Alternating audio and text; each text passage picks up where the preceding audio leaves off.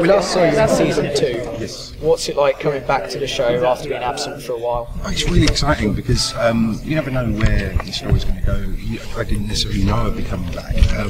And I was just really glad that storyline has come back into it. So yeah, very excited. When I got word, I was really excited. Just so glad that I could sort of finish off the character and finish off that story that we started like 2 years ago. Yeah. This season as well, you'll be interacting with Sansa's character a lot more. What's that like? Oh, great! Sophie's amazing. Yeah, she's really good. And it's, between the two characters, she's so innocent and nice and pretty. And Dontos is horrible and just a drunk. But you know, he's sweet in his own way. But it's a real sort of Beauty and the Beast thing. Yeah. So it's quite poetic in that way. You know.